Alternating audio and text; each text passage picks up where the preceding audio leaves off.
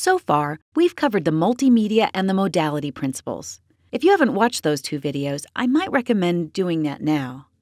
And I bet you're excited to start developing.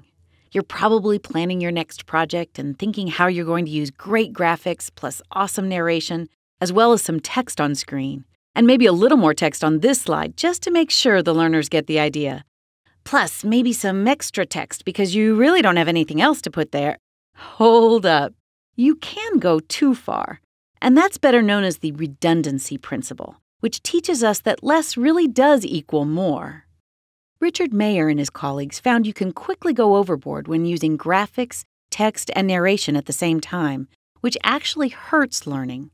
This overload of redundant information overwhelms your brain because you're trying to read, see, and listen all at the same time. This competition for attention reduces your brain's ability to process and ultimately remember new information.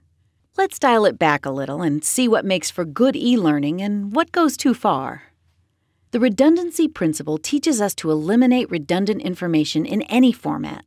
This includes deleting on-screen text when you have narration that's reading those words.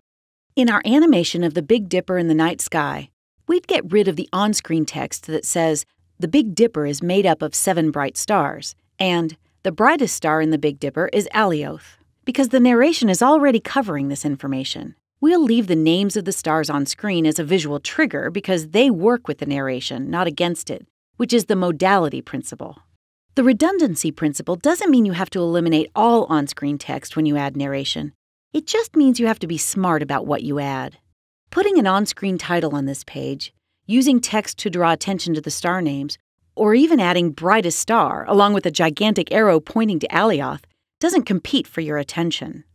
It actually reinforces what you're learning. Basically, the redundancy principle tells us you should exclude large blocks of text if you're already using graphics or animation and narration.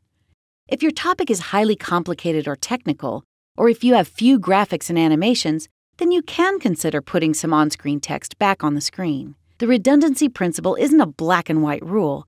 It's a subjective interpretation of on-screen action that you'll learn to recognize with time. Just remember that having less on-screen isn't necessarily a bad idea. Knowing what should be on-screen and what should be left off makes for impactful and effective e-learning.